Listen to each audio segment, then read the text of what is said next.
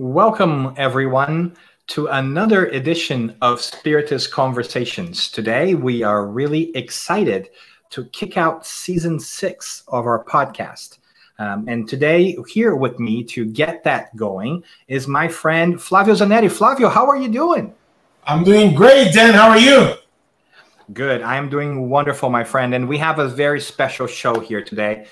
Susanna is not going to be able to join us, but she will be back for season 6. So don't you worry, all you Susanna friends out there. She's taking a well-deserved vacation with her family. But fret not.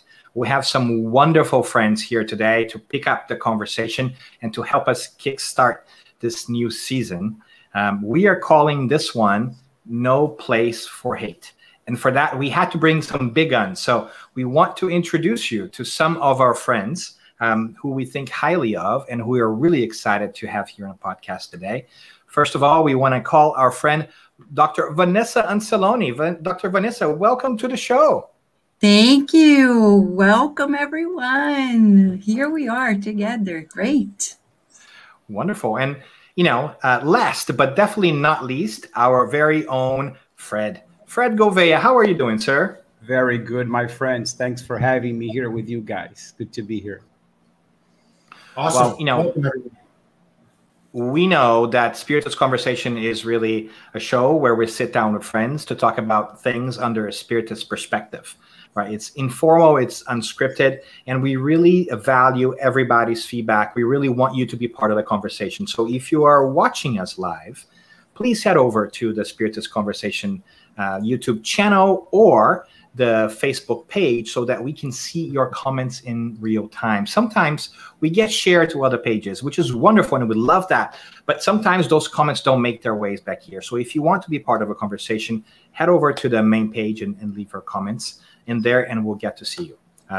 And at the end of the show, we'll also talk to you a little bit more about the upcoming shows that we have planned, because we have a whole schedule set for this year, for season 6. But here we go. So, we're calling this No Place for Hate, right, Flavio? This is an important piece that we had been talking about for a while, and we finally were able to dive in. So set the tone for us, Flavio. What do you think that this topic is so important for us right now? It is so important because a lot of times, or oftentimes, we see folks really they giving more value or more interest to hate as opposed to love, right? And as you all know, Spiritism is all about love. But when we see a lot of the hate messages, when we see a lot of the hate sentiments that's out there, can we make sense of them?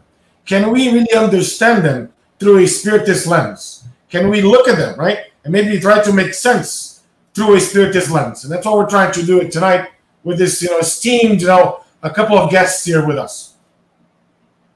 Great. So before we throw them under the bus and start asking all kinds of opinions, right, of them, and we're going to try to be polite here a little bit. So maybe we start with Fred here. Fred, first of all, congratulations, my friend. You just got married. Indeed. Oh, look at that. He's showing us a ring. Oh, that's right. Congratulations. That's right. Thank you very much. And how is married life in New York City, my friend? It feels great. We're still in a honeymoon phase. It feels great to be able to turn to Roger and call him my husband. And we had a ceremony on Sunday with the sunset overlooking the Hudson River, a small picnic with friends, super spontaneous, casual, and the weather collaborated, and we couldn't be happier. It really, the Psalms has a passage that says, "My cup overflows." That's the feeling of my cup overflowing with joy, and that's so nice, serene joy. So I'm really happy. Thanks for mentioning it. Yeah. Now, did you have that weird moment when you wake up next day? You're like, "What? I'm married." I did, but then I looked at the person next to me and I said, "Oh, yeah, I made the right choice." Well, congratulations to you and Roger, Fred. Thank you. And I believe he's here, by the way, Fred. He's here watching. He is. He just made a comment saying good evening. Hey, look at that. There's Roger. Hi, Roger. Congratulations. Congratulations. Whether you know this or not, Roger, we're excited that you've joined the family, the larger Spiritist family, and I'm gonna apologize for all of us in advance, right? Because I know that at one point in time we are going to drag you to some events. We're going to ask you what kind of questions, right? And if you want some funny stories on, on Fred later, come talk to us. We'll give you the Flavio scoop and off Dan air. are a great resource for that. They're just an infinite fountain of stories that they know. We'll take. Don't worry, Roger. We'll take your side. Love it. That's what true friends are for. That's where we're here. Exactly. And Vanessa, let's go over to you too. How are things on your end? I know that you've been very busy as usual. How's life treating you? Virginia is doing great. The daughter Virginia is doing great. The husband is doing great. We are surviving the pandemic. That's what I would say. All of us, right? I've never seen such a busy year. So many things happening, and yet not going places, but doing so much. And I have to say, every time we talk about, especially the topic we're going to discuss, it's like the world needs so much help right now more than ever. For many, the pandemic is going away, but not quite. And the aftermath is really here. It's time really to team up and reach out. Just the suicide rates have escalated to more than 900%. And it's a whole lot. You talk to people all over the world, and I would say we need to do this. Yeah. Mm-hmm. And really spread the love. Well said, Vanessa. And that's a perfect segue for us to really dive into our topic, right? Setting the tone here for us. I think Vanessa did a beautiful job.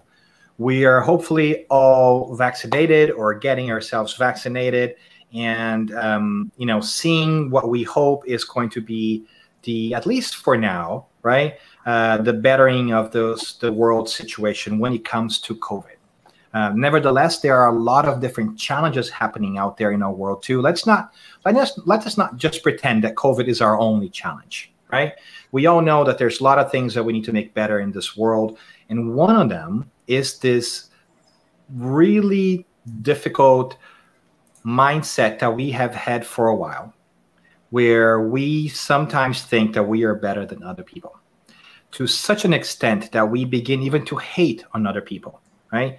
This past year has been very emblematic of that. We've had so many different challenges on that front, right? On racial hatred, on gender hatred, right? Gender preference hatred, all kinds of different hatred. We've got, just to briefly recap, obviously we won't talk about it all, and we won't have time to do that because there's so much happening, but we've got George Floyd, we got Breonna Taylor, we got Jacob Blake, we got the Atlanta shootings as well, right, in the spa. With the Asian hatred as well. We've got political polarization, right? We've got so many difficult things. We had the Capitol piece. We had Brexit before that. The truth is the world's kind of been boiling over for a while. And unfortunately, we've seen this increase, especially in this past years, of people just hating on each other. And that has been really tough. Now, of course, we layer that on top of COVID and everything else that it brings. It has made sometimes our atmosphere very toxic in many different ways. So while some people are glad that we are coming out of COVID and we want to put that behind us, the truth is that many of us are still part of a group that could feel quite a bit of tension and hatred towards it, right? And so I want to set that tone really quickly out there and say that, hey, we're happy to be together here, but we recognize that there's a lot of suffering, a lot of pain out there that collectively we need to address. Right. So I think we can kind of just start saying if anybody wants to add to that context, anything else that you might want to add before we start asking you, what is it that we could do? I'd like to ask the first question, as I usually do. Why do we hate? Why do people hate? Can we tackle that to start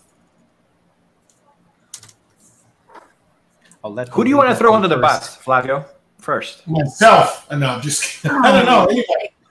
No, I think it's important for us to at least have a conversation why is there? Why is hate still, there, out there? Why do folks hate? Is there an underlying motivation for why people hate? Well, we would say only Spiritism could help us understand it, because even science is puzzled about it all. There are lots of theories in psychology talking about, for example, systemic racism. I lived in Baltimore for almost 2 decades. I worked at the University of Maryland, where you see a lot of prejudice still. And I have stories and stories that I could tell. And it's shocking to see that we're in the 21st century and we're still seeing that much of a separation, of intolerance. So I would say only Spiritism explains, because we are not only one life. So basically, previous lives' experiences play a role. And there is also what Kardec says in the Spirit's book, from question 100 onwards. It's the hierarchy of spirits. It's the level of our evolution. But, I want to mention this before I pass the word to Fred or either one of you. It's, I remember Franz de Waal, beautiful study, a beautiful study. He did at Emory University in Atlanta. And it's so interesting because Second World War came, and he was really shocked about the amount of cruelty, the hatred that really exploded at the time. He wanted to investigate the roots of violence. Of course, he was studying it in primates. But after a decade and a half, he started thinking, oh, well, if this could be genetic, could be hereditary, could be also learned, and you could see those in primates, can we also have a peace root, a reconciliation build up? And it's so interesting because in this beautiful paper, he showed that primates, they fight, even like couples. They fight, and then later they make amends. They kiss each other amongst families when there's a squabble, and then the mother calls the daughters who already have their own children, but it's as if she's lecturing them. So we could tell that in Spiritism, we could bring it all together, make sense. It's our roots in the animal kingdom. Then now we need to readjust. That's why I love the message from the book Living Spring that says real humanity, saying that Christ came to teach us to be really, like to be real humans. We're not there yet. Yeah, that's a great point, Vanessa, and I love that because you bring this topic that oftentimes folks they bring up, and sometimes I feel like the topic falls short because we don't add a spiritual perspective to it. And what I'm talking about is like nature versus nurture, right? This whole concept that some people believe that either you're born with it or whether you learn it. And I think that we have seen through many different published studies that racism and discrimination really is not a nature thing. It's really a nurture thing. It's learned behavior. It's a nurture, yeah. Mm-hmm. We learn to hate on each other, right? We learn somehow. I'm not going to point fingers how right now, right? Because it doesn't really matter. We just have to figure it out. But somehow we learn from somewhere in our families, in those around us, whether consciously or unconsciously, right?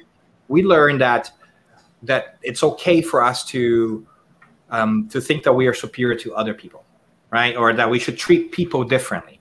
And clearly our history is full of those examples. They are not just race-based, they are gender-based, they're all kinds of situations. Basically, wherever there has been a human being, right, that human being has felt superior to another human being, whatever that is. To the point sometimes that we even come to this position of of otherizing people. Like we call them others, right? We dehumanize them to make it easier for us to hate on them, right? We had obviously the Holocaust, which was an extreme example of that, but we also had slavery. We have all kinds of things that are big stains in our history, and none of that is natural in the sense of it came from nature. This is all our doing.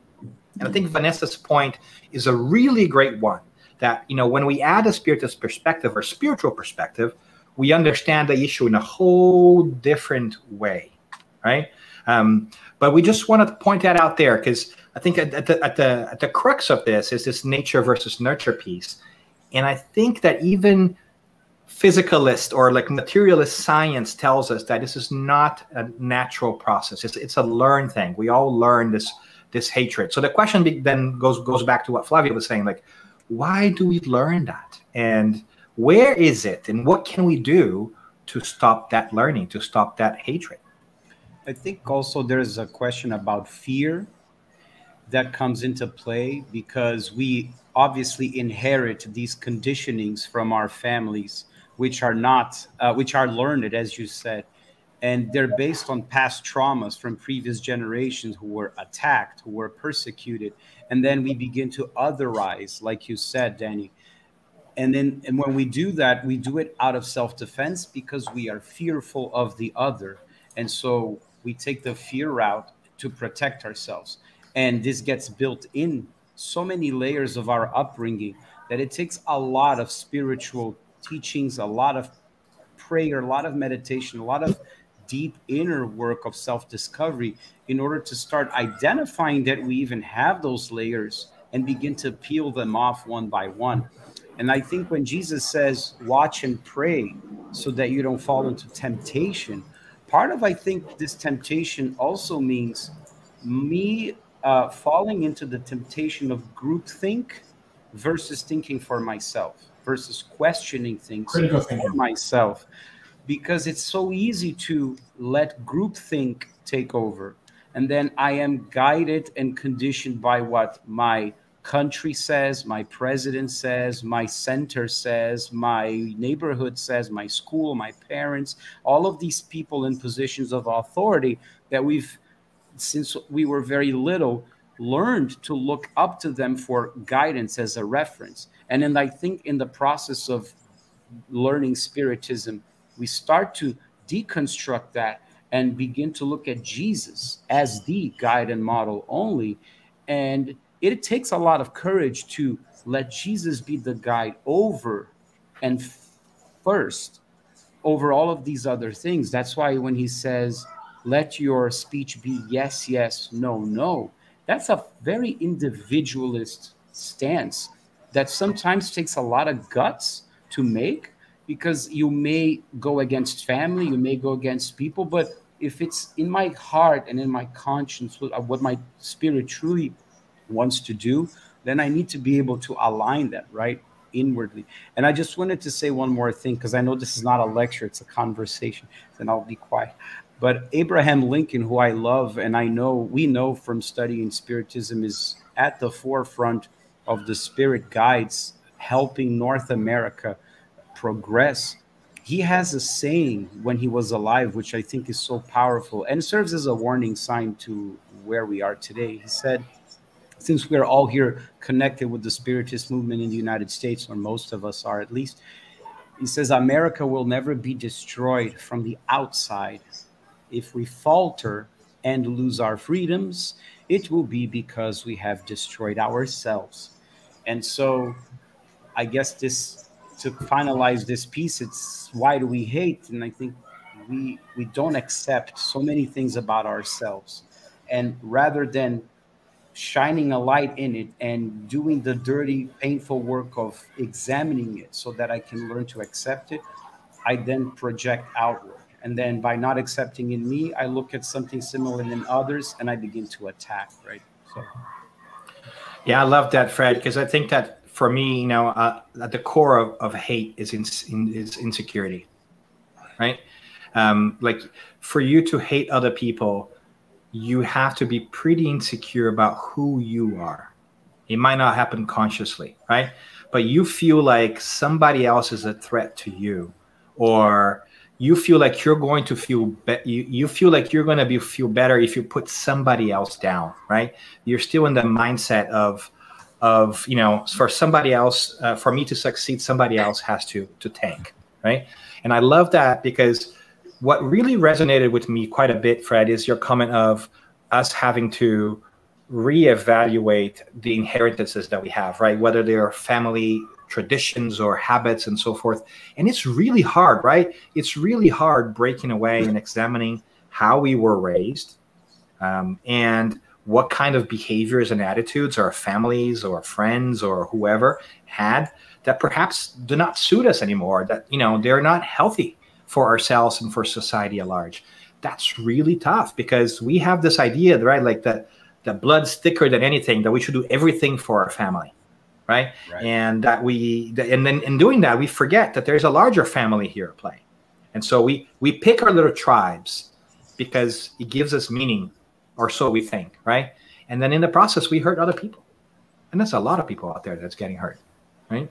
And so, but I cut you off, Flavio, so go ahead and say something really smart. That's going to be difficult, but I'll try anyways. All right, so the show is over then. Okay, let's go back. All right, thank you for joining them. Just kidding. So I think we've touched on a lot of good topics, right? So nature versus nurture. What's the root cause of hatred? Why do we hate? Sometimes it's because most often it's a learned behavior. But what do we need to do to use Spiritism to break away from that learning? Or more so, when we go study Spiritism, one of the things that we learn from Kardec, right, and all of the benefactor spirits that have written things after him, we have to think critically. Spiritism has to make sense logically for us to put that into practice. How do we, right, disembark from that circle that we keep doing the same things over and over again and look for things more holistically, maybe through the eyes or through the lens of reincarnation? Because guess what? If we hate that group of people, there are some chances we'll be back incarnated in that group of people. How do we make sense of that? Yeah, you're bringing out the big R, right? Reincarnation. Like once we bring out the big R, everything changes, right? Here we are protecting our families or our nations or our status or what we think is our race, right? Which, by the way, race is a really funny construct, because when you look at, genetics, you see that, what goes genetically under the skin tone, right, or your ethnicity is completely different than what you would ever imagine. That's a great conversation for some other time, perhaps. But the big art changes everything, right, Flavio? It changes everything. When we think about that Spiritist perspective or the spiritual perspective, oh my goodness, we can never be the same. If I'm coming back, right? Like, and I get this, right? I get I call it the YOLO argument, right? If you only live once, if you're in the YOLO mindset and you're saying, YOLO, and then I get why you step on people and why you hate on people. Selfishness and all that, yeah. I sort of get it. But once you start thinking spiritually and you think that you're more than your physical body, that's a tough argument to swallow, right? And then when you put reincarnation on top of it, oh my goodness, there's absolutely zero reason whatsoever for us to have any kind of discriminatory behavior towards anyone, for that very reason that you said, right, Flavio? Today, I might be male and Latin. Tomorrow, I might be female and Black. The next day, right, the next incarnation, I might be Hindu, right? And the one before that, Catholic. So all those labels that we put ourselves on our identity, they make very little sense when we begin to look spiritually as well. And that's a game changer. It is, and I would say this, Daniel, a word that you love, education. That's where education changes everything. That's the reason why we reincarnate, because we need to learn something new, acquire new habits. But the problem is we are reborn and we're distracted again very easily, especially nowadays, because childhood is like, parents think that they have to entertain their children. They say, what do I do to entertain? No, you're not a clown. You're not an entertainer. You're a parent. And a parent is not supposed to to prepare your child for the world being an entertainer. And that's where things change. And just to give a reference on how things come from conditionings, many lives. André Luiz, in all his books, shows to us the power of old conditionings. And if there's one book that would clarify it all, and forgive me, I'm going to change the author, Emmanuel, in the book 2,000 years ago, when Aurelia, the girl, comes to this psychic and he reveals lives before, showing to her that she has been in the same old habit with this one person, this couple, plus her own sexuality. So interesting. And then we go to the book, Amalia Domingo Soler's book, Reincarnation Life, which is originally in Spanish, Hechos que Prueban. I love that book. We studied at Kardec Radio many years ago, so you can go to the playlist on either platform, any platform, from this book to YouTube, SoundCloud, and you're going to see 15 cases of previous lives. In that book, there are so many cases talking about this reincarnation, as you said, Daniel. And what is shocking is that sometimes our societal conventions, like what is allowed, reinforces our prejudices. Mm-hmm. We were supposed to overcome them in this life, and we don't. That's why education is the only solution. And education is not only the parents' school system. If we don't change our school system, you are in the school system. I go in with children, teenagers, and I say, Mamma mia, if we don't change it, we won't change anything. It's not only the parents. Beautifully said, Vanessa. Because as you were talking about it, and we are talking about reincarnation as a liberating mindset, right? Truth is, like, when there's people involved, everything gets corrupted a little bit, right? If you think about it, if you look at the caste system that we have sometimes in Hinduism, reincarnation has actually been used to keep the status quo, right? And to basically determine that, oh, you're born this way, that's because you are less than, or you're not worthy.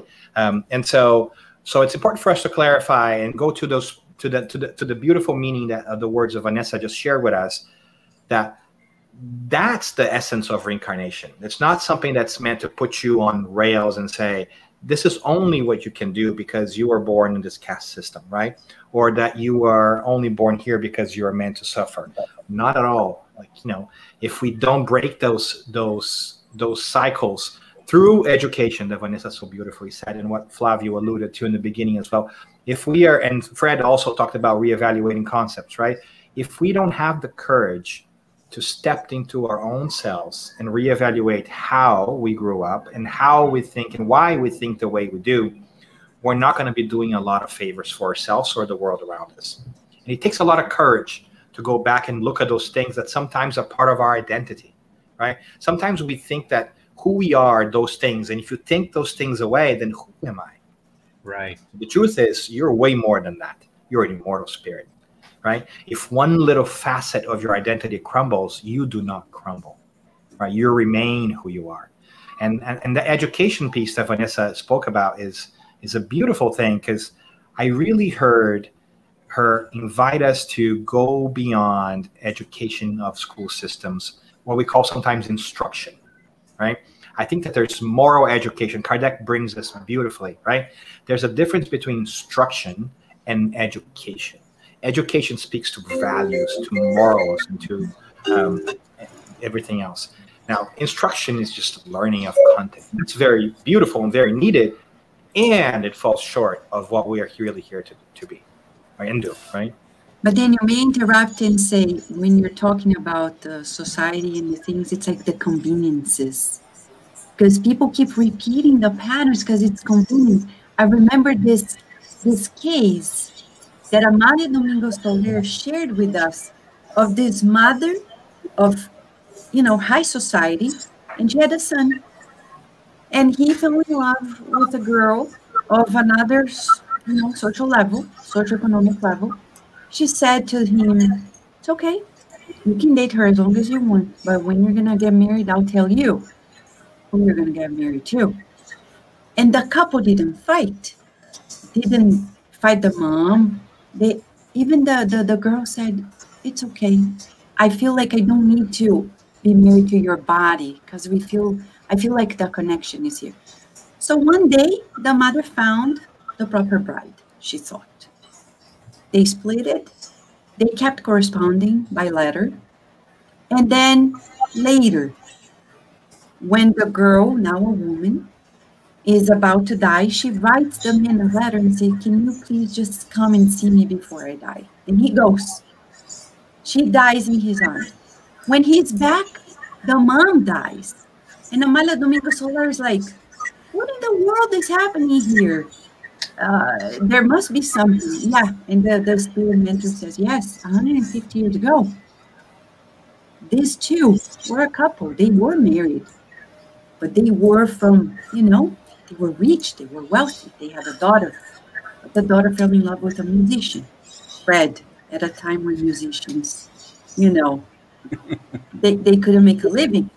It's completely different nowadays. Yeah. But back then, it was another story. And what did the parents do? They not only said no, but they exiled the boy, far away. He died. He didn't like it. And when everybody died and the reincarnation was planned, who is who in the story? That's when you said it all, Daniel. You change, The roles. So the guy who was exiled is reincarnated as the mom in his life. And the man, the father who didn't want the daughter to be with the musician, now he's the son of the man he exiled. Wow.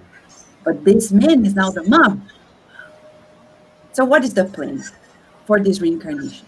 Reconciliation, forgiveness, love. But when the man who was exiled, now the mom, is supposed to forgive, what does he do? He didn't forgive. And used the convention at the time. Oh no, I can do arranged marriages. Of course, I love my son. He doesn't know if she really loved him, would she have done the same? So here's when we give excuses and to support these underlying feelings that we have. And she avenged, the spirit avenged the couple, but the couple actually, they really rose above. So yeah, I love that, because I think that it's the challenge of our times, and we see that in the Gospels explained by Spiritism as well. This distinction between right and wrong, not just right and wrong, about being what's comfortable, right? Yeah. And what is right. And I do love to make this distinction, because I think it's the one that I've encountered in my life quite a bit. Like, we do things out of comfort or conviction, right? And most of the time we do it out of conviction or out of comfort. Like Vanessa is saying, hey, it's just so much easier to go with it, to go with the way things are, right? And so as we think about how do we change that? That requires personal change, which goes back to what we were talking about, right? It requires us sitting down and saying, all right, I am willing to go into that deep space within myself and really think about, why am I here? Spiritism can help us understand that, right? And what am I going to do moving forward? Which Spiritism can also help, but it's really about a lot about us. What are we going to do? And that is a really hard thing, because we resist looking inside. It's so much easier to look outside, right? I mean, even socially, right now, we're having a big pushback on the whole critical race theory.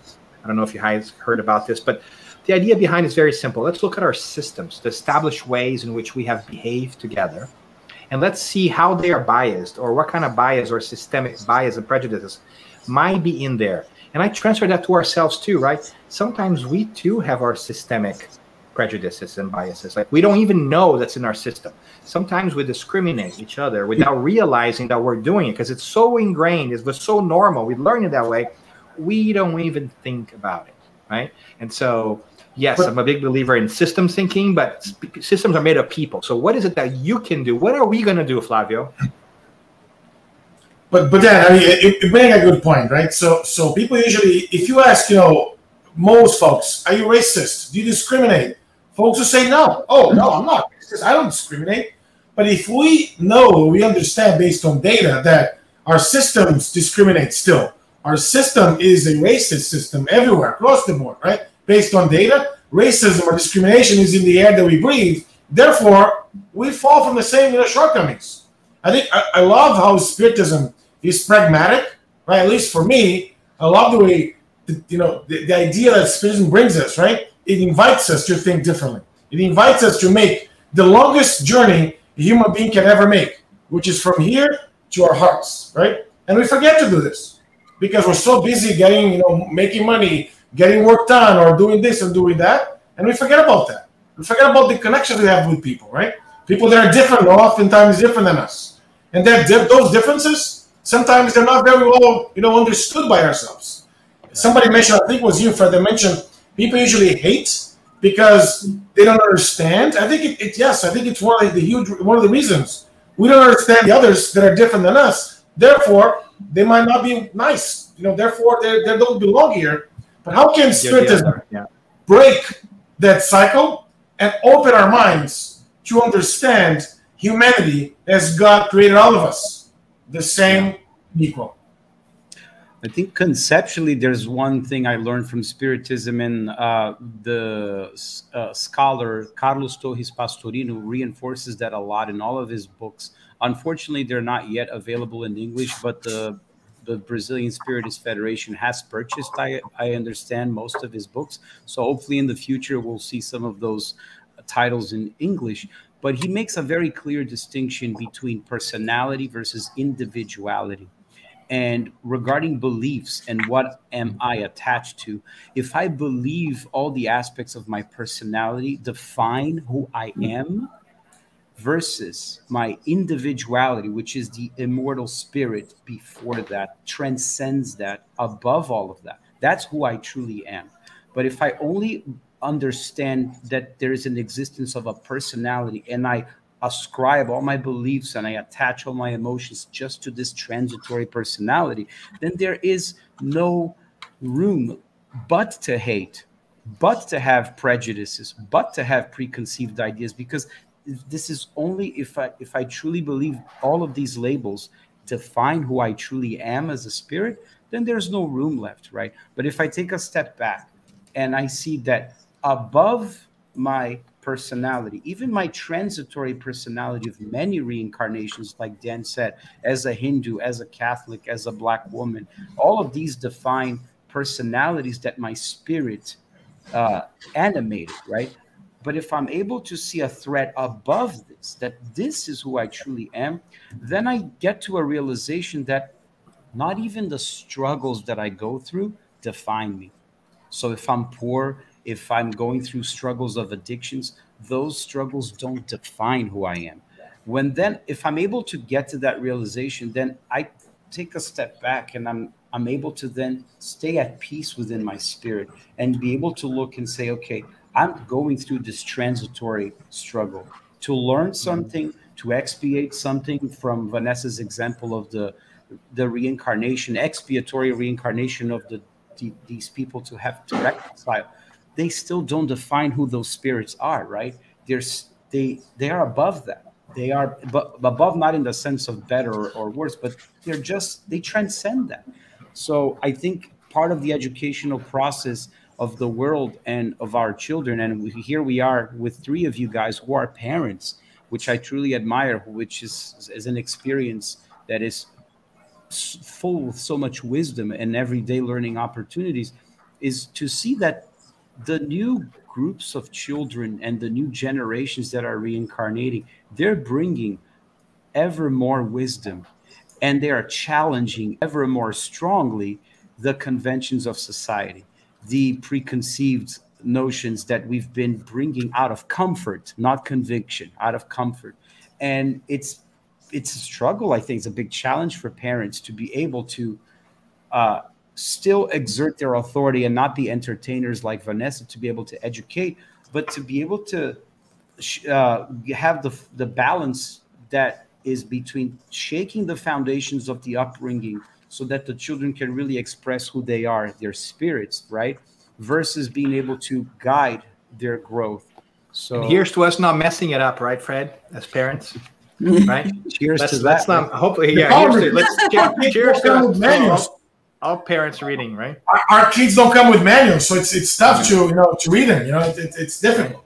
No, but that's a great point. And as you were talking about that, Fred, I'm reminded about a very practical piece of advice that touched me when I heard it.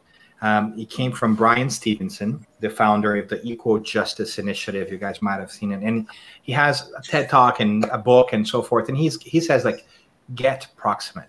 What does it mean? Like, get near people. Get close. Right? Get close to people who are different than you, so that you can feel their pain. You can empathize with them, right? Because if we remain distant, whether geographically or emotionally, right, or spiritually from other people, it is harder for our little hearts to really comprehend what it is to be somebody else or to be in those shoes. But if I get to know people that I think perhaps are different than me, that perhaps I hold a bias against, if I get to know them in a more personal way, then I am sure that my positions might change, because I will, first of all, humanize those people. I'll understand that they're humans, right?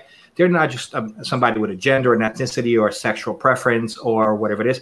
They're humans who let's go back to Shakespeare, right? The whole idea of, like, if you prick me, do I not bleed, right? So all of us feel pain. All of us feel that the anguish and the challenges. All of us are undergoing some sort of burden or challenge that nobody knows about, right?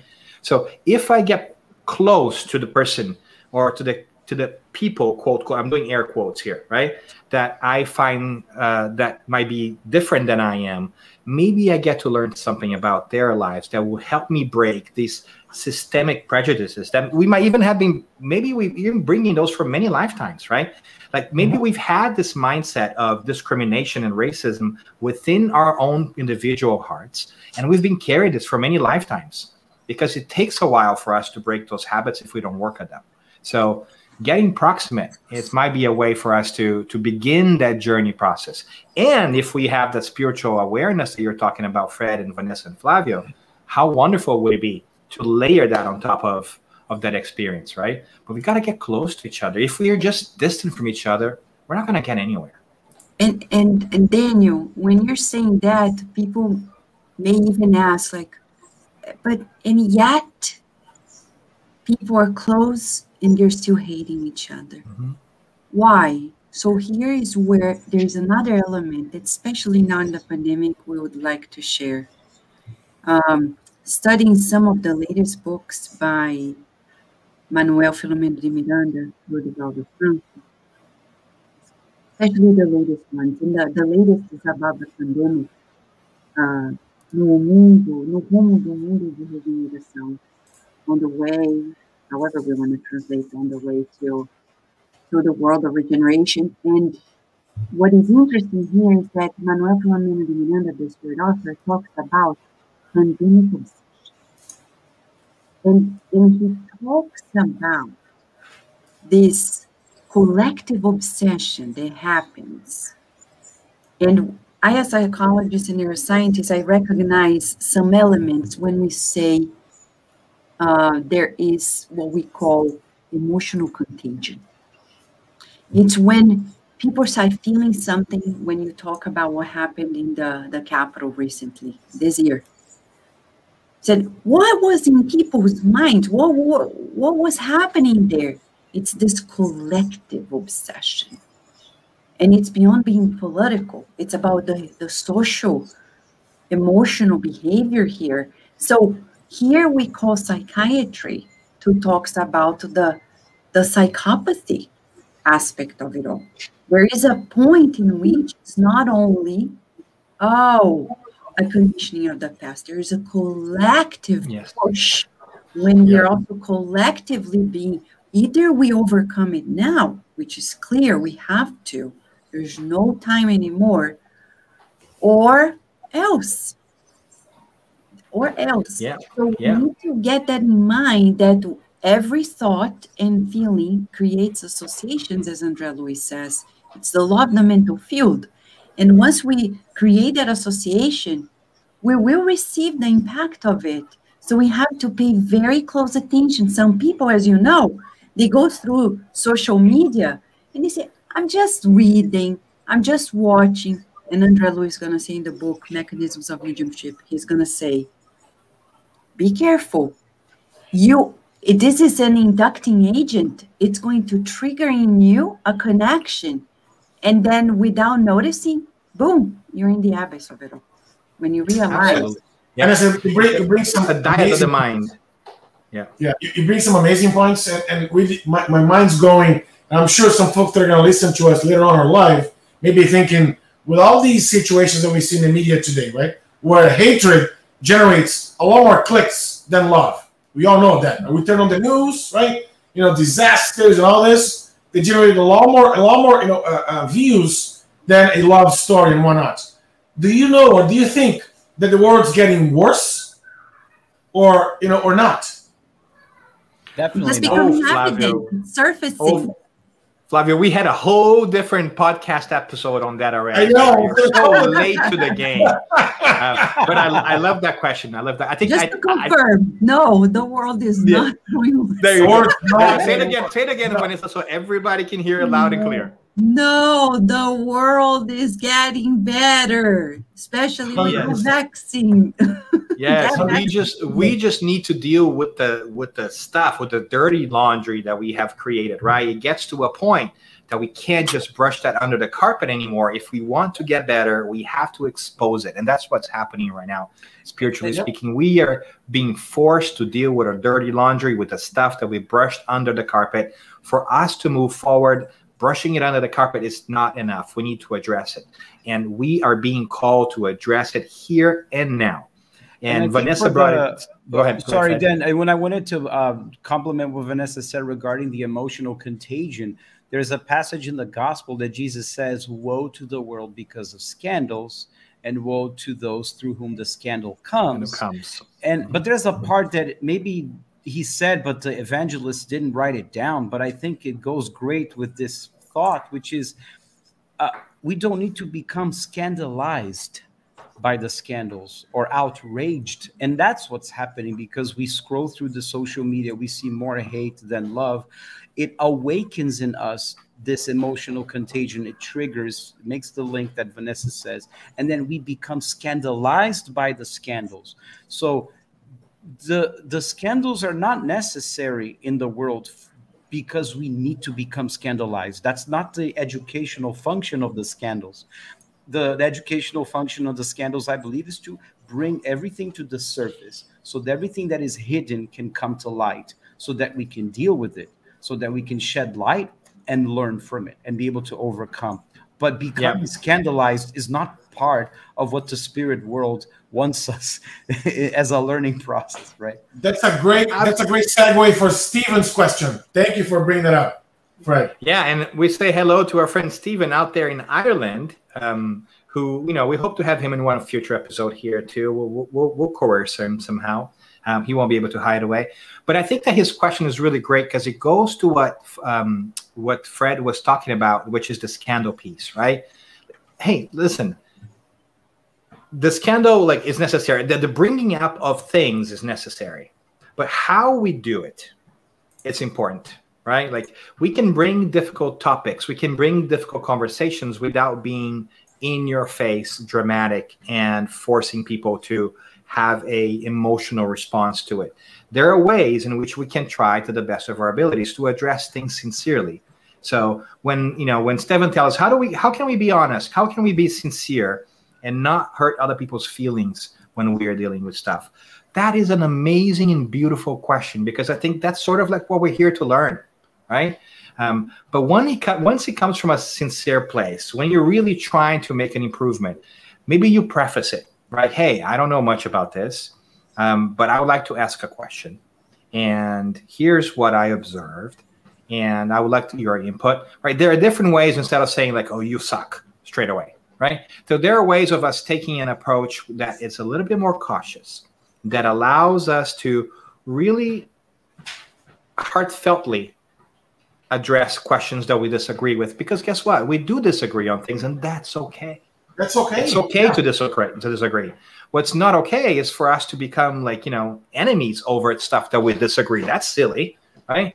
Like we can think differently and still hang out, right? I have my universal example of ice cream, which is perhaps the best example ever created in the history of the world. Maybe not, but I really like ice cream. The point is, you might not like strawberry. I love it. Right? Ice cream, right? You might like chocolate, right? I like vanilla. Like we can still go eat ice cream together and have different flavors. That's very okay. We don't all have to eat strawberry ice cream, right? That kind of stuff. So there are different things that we can do. There are different thinking processes that we can have that help us get there. But I also know that we're coming in an hour here, and I guess we could be talking for a while. But I love this idea that we talked about education, of morals of the soul. We talked about the role that incarnation has in readdressing our mindsets and really helping us understand that we're not here for one journey. We're here for many journeys, so we better act like it, right? And because even like in the selfish perspective, if you really want to set yourself up for success, right, spiritually speaking, be kind to each other because you don't know who you're going to be tomorrow, right? So if you want to be spiritually selfish, right, be spiritually selfish in a way that benefits everybody, right? Be kind to everybody, right? Because that's going to be good for you. And so we talked about reincarnation. We talked about the importance of addressing our unmet or unrealized potential through the reevaluation of our habits. Vanessa gave us some examples of stories about reincarnation that really kind of, right, that connect the dots for us. And we have some books in there as well that we can kind of talk about it in general, that in there. But what are some of parting thoughts that we can have? So why don't we do our traditional wrap up here, where we give each other a couple of like a quick minute to talk about it, and then we can talk about what else is happening out there in the world before we sail into the sunset. Does that make sense? Yep. So Fred, can we go to you? What do you take away from today? Well, I'm grappling with Stephen's question. The thought is in my mind, and I feel like I want to share before we go. How to be honest, sincere, and not hurt the feelings of the other person. I think we have to remember the only thing I can control is my own feelings and emotions. I have no control over the other person's and if they're going to get hurt or not. Jesus hurt people's feelings. That wasn't his intention. But the scribes, the Pharisees, the doctors of the law were hurt by a lot of things that Jesus did because they didn't understand. They felt hurt. Now, that wasn't Jesus's intention. Jesus came to bring the truth, but they still felt hurt, right? So I think for us, bringing it to me, I feel hurt when this happens. I felt this, that you didn't take into, I felt like I wasn't taking into consideration in that exchange. I felt like I was underrepresented. I felt like I was tossed aside. If I can bring it to me and my feelings, how I felt when I'm talking to the person, that's something I can control and I can honestly share. So you can share from a place of vulnerability, humility, and hopefully there's more empathy in the dialogue and hopefully less of a chance that the other person is going to feel hurt, right? I guess that's the parting thought. Not that I know how to do this because I struggle with this every day, because the immediate reaction is to point the finger. But if I'm able to give a pause of vigilance between my thought and what comes out of my mouth or comes out of my fingers as I type a response, and it directs back to my feelings, hopefully there's less of a chance to cause hurt. Good point. Well said, Mr. Fred. Welcome to the human race. None of us know how to do this stuff just right yet, right? But at least we're calling it out. We're at least we're calling out. We own it, right? We own it. We don't know 100% of what we're doing, but we're trying, right? Great. Is that why we need a model, Daniel? When you say that, we just want to bring you back because we don't know, but God sent us a model. If people watch the model, as we said at the beginning, we won't miss it. And if we miss it, we can try again and again. But it's funny because people say, Jesus is guiding model, he's in Spiritist. But how often do you think of Jesus every day?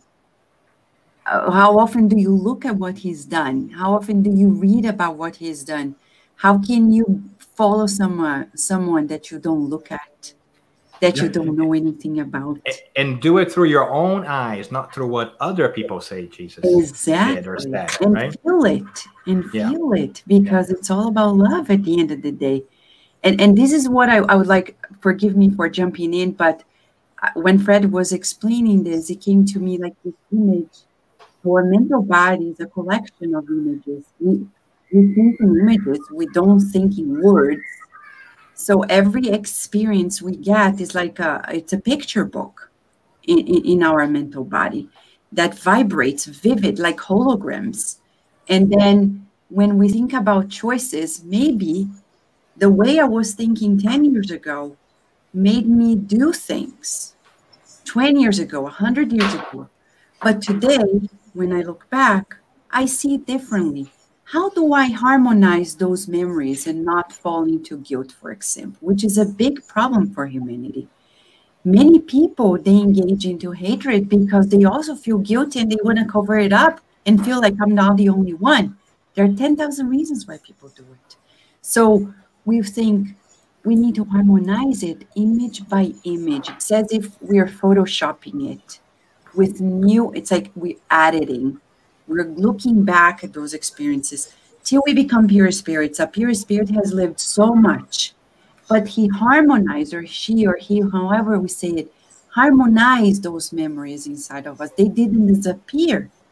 They are there, but now we look back and we see the other cameras of the scenarios inside, and then we understand, oh, that's why this happened.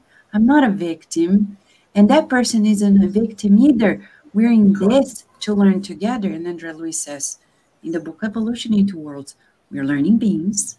We will learn as long as we make effort and repeat it. It's effort and repetition, effort and repetition. So we need to practice and practice until we're going to ace at it. Yeah. So guys, this is amazing. Very well said, Vanessa. But it's at that time that we need to wrap, folks. It's already, 58 minutes past the time that we started. It feels like we just started, and we could go on until, much later, because this is an amazing conversation. But it's time for us to wrap. Dan, Fred, and Vanessa. But before we do that, I'd like to thank all of the folks who asked questions, made comments, that followed us live, and those that will be following us later on. And before we depart, Dan, what do we need to do next? Great question. A great question. I just want to also do a little bit of a spoil alert here and tell you that we're actually going to talk about the Jesus question on our episode in December. We're calling that one Follow Christ, Not the Christians. And so that's going to be an interesting piece. But I wanted to touch briefly on the idea that we talked a lot about Jesus today. He's definitely the biggest and best example we've got out there, but he's not the only one. Right? And our good spirits tells us that too in the Spirit's book. If the idea of Christ is still not sitting squarely with you right now, still, because, maybe you were introduced to a Christ that's slightly different than what Christ was, because maybe you inherited that idea of what a Christ should look like, right? Hold on in there and do some of that searching that we know you can do. If not, come back in December and we'll talk more about that stuff as well. But we also wanted to share with you really quickly that in the coming months, we're going to have different episodes. So July is No Place for Hate. August is Spiritism a Religion? September is What's This Mediumship Thing? And October is going to be Spiritism and Spiritualism, Brothers from Different Mothers. And we're going to talk about that as well. And there's more coming. But as we begin to wrap up here, we also want to invite you to go back to our website and check past episodes and follow us on Facebook and on YouTube as well. But we're excited to be able to introduce this idea that we could think about reincarnation as a key part of our decision-making model for everything, including fighting anti-Semitism, anti-racism, right? Fighting racism, fighting any kind of ism out there that's not beneficial to us, because we got to do it, right? And Flavio, what else would you say before we ask our friends how people can get a hold of them? I just want to thank everybody. I mean, I know this is a very good opportunity for us to spend some time together and talk about this, which was a very interesting topic. I know there's more to be talked about this, so I invite you to continue the conversation within your own, settings, with your own Spiritist centers, folks you talk to, right? Going back to Allan Kardec's, request, Spiritism should be pragmatic. We should look at Spiritism in order to help us in our daily lives. To Vanessa's point, right? How do we look at Jesus as if he's acting in our behalf right now? What would he do if he was walking on my shoes? Having that pragmatic approach helps us flip us back to the whole learning, mechanism. So again, thank you all for joining, folks. And maybe we need to give a little sample of how folks can connect with Vanessa and Fred then. Yeah, Fred, tell us how people can get a hold of you and what kind of great shenanigans you are involved with these days. Well, the spiritual shenanigan I'm involved with since last year during the pandemic is a YouTube channel called Spirit Reflections. That's S-P-I-R-I-T, Spirit Reflections, which is a place that I invite people around this fire, mythical fire, for them to share their personal life story, their personal journey, and the spiritual tools that they found along their way, how those tools have helped who they are today and the work that they do. I found that by bringing these people to share their personal struggles, the sharing of that alone inspires a lot of people that are listening, and that build bridges of empathy. And it's been a fun journey, and it's on Instagram, Spirit Reflections, and we have conversations around the fire on Saturday evenings in Portuguese and on Wednesday evenings in English. The YouTube channel is also called Spirit Reflections, and there's a lotus flower there. So I invite you guys to take a look, and thank you for being here. Congratulations, Flavio, Dan, on this initiative. Keep up the great work, and it's great to be amongst friends here, Vanessa, Flavio, and Dan. Thank you, brother. Great. Yeah, always great to have you, Fred. And Vanessa, let's go over to you. I know that you've got a couple of things there. If I'm not mistaken, the Spirit Society of Virginia just celebrated 10 years. No, Kardec, no, right? no, 14. 14 years. That's right. 14. Kardec Radio is 10 years. Is that what it is? Kardec Radio is turning 10 this Sunday. Yes. Yeah. Wow. Look at that. So a lot of exciting things. The magazine just released, it's the 13th year that we've been working with the Spiritist magazine as well. And there's a group in DC that Fred was there on the first day 5 years ago. It's going to turn 5 amazing years day. in October as well. Yeah. And people can connect with us in so many ways. All the websites, spiritistmagazine.org, kardecradio.com, ssvirginia.org, spiritismdc.org.